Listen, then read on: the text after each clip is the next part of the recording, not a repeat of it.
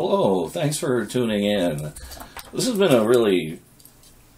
an incredibly difficult video to try and get a grip on because for some reason I'm having a hard time trying to integrate the idea that there's two audiences for this material. On the one hand, you have the people who are experienced with stereo equipment and how that would be connected to itself in order to be just a stereo, not let alone trying to connect something to hook it up to your computer. When we got this interface, the Tascam UH-7000, that beast down there, I would talk about the I/O and one of the connectors in the back for the line outs to hook the speakers up. Were these XLR connectors. Now, XLR connectors can have 3, 4, 5, 6, 7 prongs, depending on what it is they do and the company that makes them. So, and the other point is that these kinds of connectors are either in very high-end consumer stereo equipment or they're for pro audio.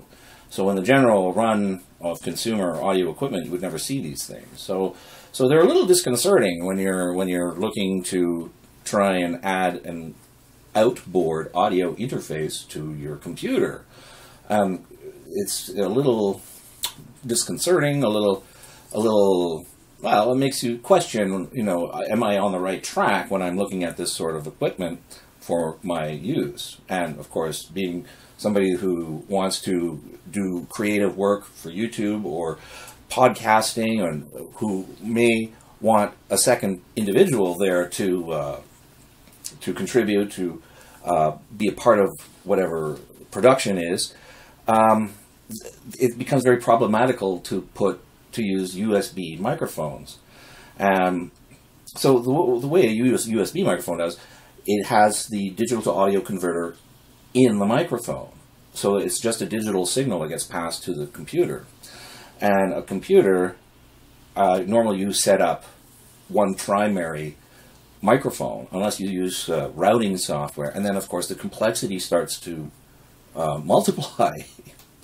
So in some respects, it's easier to actually get an outboard audio interface, outboard or an external sound card, as it's sometimes known. And then that would have inputs for some XLR microphones, which are essentially just analog devices. And the sound card itself does the digital to audio conversion, which then transmits it to your computer, and then in your computer you can manipulate it there and it transmits back out. So that's it in a nutshell. But getting back to this, for somebody who's just an average Joe, it's quite, I don't know, a bit of a challenge to try and get everything working together. And I mulled this over, and I mean, to me it seemed like pretty straightforward. But I got all this stuff together, and it actually is kind of mind-numbing, flabbergasting what it is that you have to do. So you've got the XLR connector, which connects to the line outs of the Tascam, and then on this end you have the RCA male, and then the other adapter, which is the RCA female. And RCA, incidentally, means Radio Corporation of America, which I had to look up because even through use, you forget what it means. RCA, the Radio Corporation of America, came to prominence for making consumer radios back in the 20s and 30s. And they developed this connector because record players, phonographs became commercially available. And at that time, people didn't have integrated stereos to hook these things up with. But RCA, Radio Corporation of America, had the radio, so they developed this connector so people could hook up a record player to it. And that would, in effect, act as a stereo. Yeah. So I have the RCA connector, and then that terminates in a 3.5 millimeter which now is commonly known as a headphone plug, and it's a 3.5 millimeter TRS connector. TRS, I think, is tip, ring, and sleeve, which I had to look up too, and I probably got wrong because I flustered so much.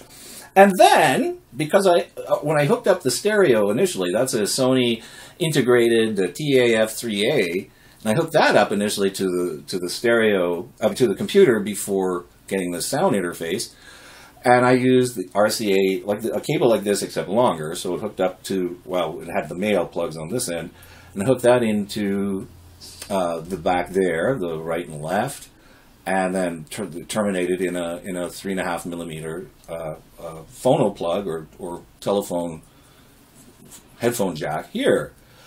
So I had to get a coupler, which is a 3.5 millimeter dual female connector. So I can connect that on this end, and then the other plug, which runs up to there, and then now I can use this to play the system sounds out of the outboard amplifier, integrated amplifier I'm using as the for my speaker system.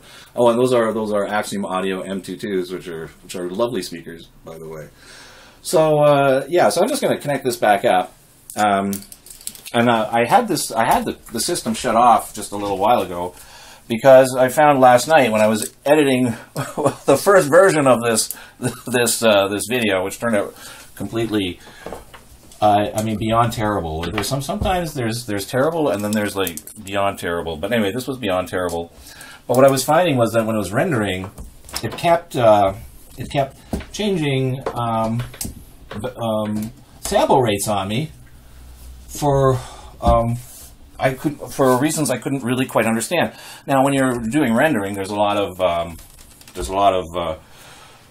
stress on the processor. I mean, this is a pretty hefty processor. I'm using a 6800K boosted to 4.2 gigahertz. So, you know, it's not like you can't do it. But what occurred to me was I did a tiny little bit of research. Oh, there we go. Yeah, so anyway, get back again. So, yeah, so what I think maybe might have happened was that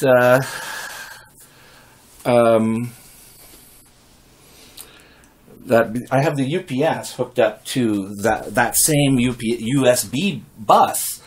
So the UPS makes a lot of calls on the USB bus, which interferes and conflicts with the calls that the Tascam is making. So, and then it just messed right up. So I think that's maybe the issue, but we shall see later on. I just wanted to give a brief little show. See,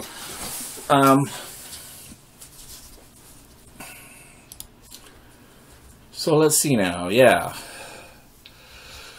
Whew. So when I turned that on, this populated. This was just blank a second ago. I should have maybe stopped and mentioned that. But what's listed here, 48 K times 4, which is 192, and that's the sample rate, the bits.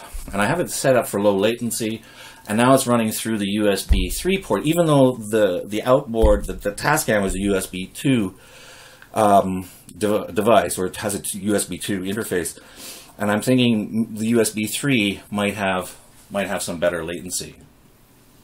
Oh, so all of that. So one of the interesting things is that here in the interface, there's no spot here to change the sample rate or the bit rate. So in order to do that, you have to actually go to I think it's just a Windows thing. It's really quite strange. So you go back to Playback Devices, hit the default, and then Properties, Advanced, and now you can change the sample rate and bit depth here. So it sounds good. Yeah, and that was actually that's the one thing I haven't really mentioned yet, is that it does sound really nice. It sounds really nice. Okay, so let's see that. Okay. Okay. Oh yeah, the mixer. And I just wanted to show this briefly. Gentlemen, I'm really pleased that you decided to check out my channel. And you can see the... Check out my videos. And check out the fish. They're such beautiful little creatures. And it breaks my heart, Lord Never, we lose one of them. And we've lost many of them over the years. So you can see that the meters are running. And this was one other little thing that I just wanted to point out, was that this is in stereo mode, stereo mix. And in stereo mix, this is one of the sort of the cool thing about this device, is that you can use this to basically just for live streaming. So you use the stereo mix, you can add an effect or two depending on the sample rate. At 192 you can't use anything because it's basically, at that point you're just using it for playback. But anyway, for streaming or that, you can add an effect or two, excuse me, depending on what the sample rate is. And yeah, and it just sends it right out to your stream, or like OBS or whatever it is that you're using for that. And the other thing that I wanted to point out was that when we first hooked that up, I was going, oh yeah, everything's right, but everything was like dead in the middle. And that sort of created a, like, why is it all in the middle? And I'm looking at it, and it took me a minute to figure out, it has a slider here, this tiny little slider. See this amber slider, which you use the computer 1 and 2 as the right and left channel. So the left, you slide to the left, and the right, you slide to the right, and then you have the right and left channel. Let's see, is there any, I think that's about everything. Was there something else, just in case I've forgotten? Yeah, I did mention that it sounded really nice. It does sound really nice. It's a really nice sounding thing. And I think there's, for me, we're still at the stage, we haven't got the XLR microphones yet. And I think that's probably a good thing, because there's like a little, there's idiosyncrasies with all of this stuff that it takes a while to sort of work out. Like especially if you're not familiar with it. So like, I mean, the old hands are probably laughing at me, or have been the whole thing, or they've already clicked away. But for anybody that's newly coming to this aspect of the creating hobby, that's the thing. It's probably a good thing that we don't have the XLR microphone, so that we can iron out the bugs, get it on the right USB bus, something that's, I may end up having to buy a separate USB interface card for the computer to hook that up, just so it has its own bus, so that I can use the best latency and there won't be any conflicts with other devices on that bus. So there's that. And wow, getting familiar with using a DAW and stuff like that. That is just another mountain of stuff that is going to be down the road. So that's where we're at. I thank you for watching.